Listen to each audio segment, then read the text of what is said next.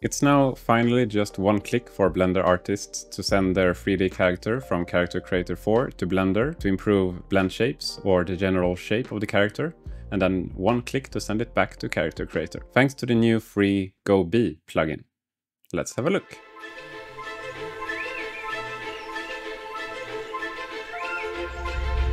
So here we are in Character Creator 4, and here is a character I'm currently working on. I've just recently started working on it. So I've worked on the general shape of the face and the body. And I still have all of the blend shapes to go through and make sure that they're looking perfect for animation.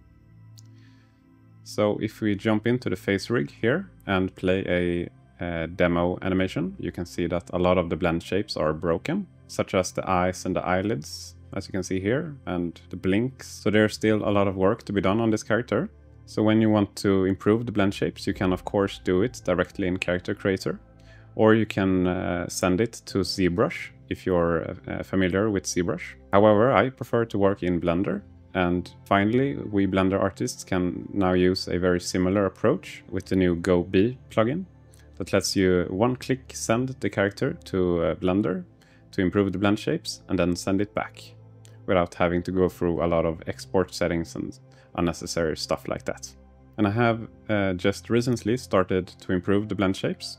So here you can see an example of frown, how I've changed it from the default one to my custom, more stylized frown using the new GoB plugin. The first step, as always, is to download the plugin. It's free over on GitHub. So the first one we need is called CC/IC Blender Tools add-on. I'm using the latest version 2.1.3, and the other one is very similarly called CC/IC Blender Pipeline plugin version 2.1.3. So don't mix them up, one for Blender and one for Character Creator. When you've gone ahead and downloaded them, simply right-click on the one for Character Creator, not the one for Blender, and hit extract to extract the folder within. This folder you want to copy or cut and paste it into wherever you've installed Character Creator. So for me, it's in Program Files, Illusion, Character Creator 4, bin 64, and then there's a folder called Open Plugin. If you don't have this folder, create a folder called Open Plugin. For the Blender plugin, you want to head over to Edit and then Preferences, and over in Add-ons, hit Install, and then select the zip file. And as mentioned previously, you don't want to unzip this beforehand, you want this to be a zip folder.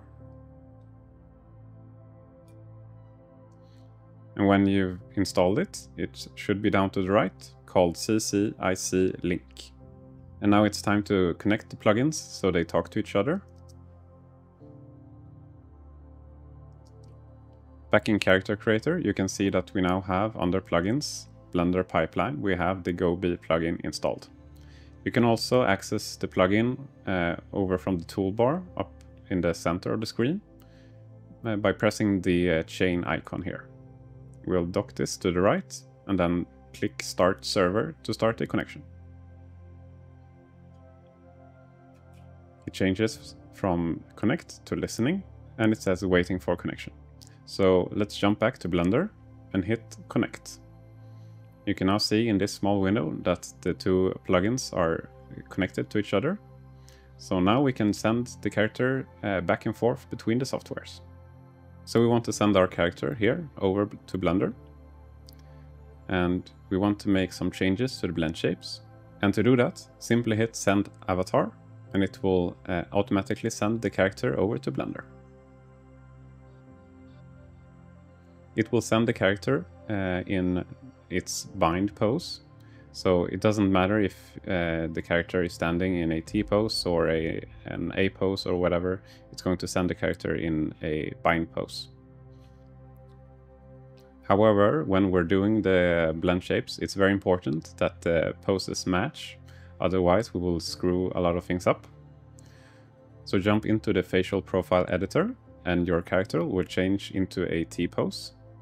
And then when it's in a T pose, hit Send Pose in the Data Link plugin, and it will copy and paste that pose to Blender. And you can now see that the character has updated to the pose you have in Character Creator. The next step is optional, but I prefer to work with a higher subdivision mesh when doing sculpting. Then you want to select the character and head over to the object data properties. Scroll down to the corresponding blend shape that you want to modify. In my case, it's the blink morphs I want to change today. You can see that when I change the value to 1, it doesn't look like the character is blinking at all. So we'll fix that. With the character selected, jump into sculpt mode and make sure that X symmetry is turned on. It will make your life a lot easier. Select the blend shape once again. And now you can start sculpting the blend shape however you want.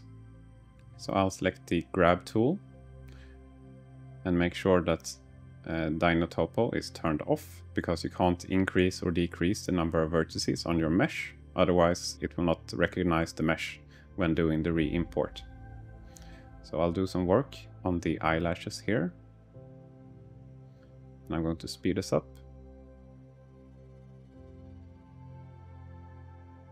Now you can use your knowledge in Blender's sculpting tools to sculpt the blend shape the way you want it, with a lot more fine detail control than you would have in Character Creator. And I would also recommend using the lasso mask to mask out the areas that you want to affect. So I'll draw a lasso around my selection here. And then you can invert the mask by hitting Ctrl-I for Control Invert.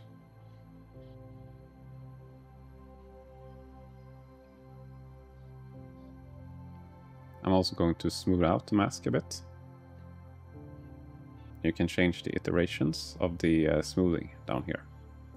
Now I'm going to change back to the grab brush and start sculpting the eyelids.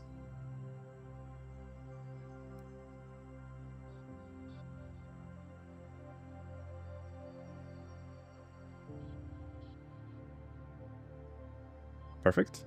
So now his eyelids are fully closed. You can disable the mask again by hitting Alt-N. Let's go back to object mode.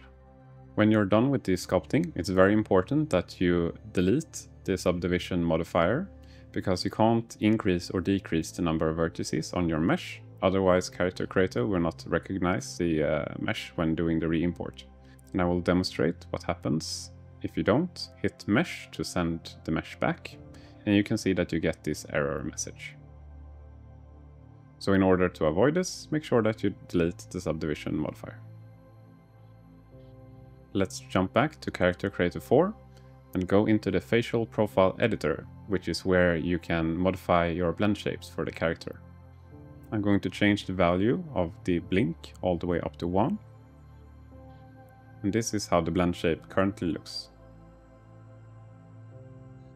And we're going to update this shape with the one we sculpted in Blender. So with the subdivision modifier removed, now you can simply hit Mesh and it will send the mesh back to Character Creator without having to go through a lot of export menus and stuff. Sweet. Then you can do a quick update to update the blend shapes in Character Creator and do a split part if you've done a mirror sculpt. And even though the workflow works, you can see that I have to do some more adjusting on the eyelids to make sure that they don't poke through the mesh. But using this workflow, you can now very easily go back and forth between Blender and Character Creator to make sure that every blend shape on your character is looking flawless. The black shadow you can see here is caused by the eye occlusion, which is a very thin layer mesh. So make sure that you don't destroy it when improving your blend shapes in Blender. So I'm probably going to have to redo this blend shape. You can of course use this workflow to sculpt your character in general. It doesn't have to be to improve the blend shapes. You can do it to sculpt like the head mesh or the body mesh. So here I'm just showing quickly fixing the eye occlusion mesh very easily using the sculpt mode instead of doing it in Character Creator. So now we have a perfect eye occlusion mesh on the eyes as well. But like I mentioned, you can of course use this to sculpt the body or the head and etc. So there you have it. Now we Blender artists can finally use Blender instead of ZBrush to sculpt blend shapes and characters using this new GoB plugin. And it's also free, which is amazing. So as always, I hope you found the video informative and helpful. I'll put the download links to the GoB plugins down below over on GitHub. Thank you so much for watching, and goodbye.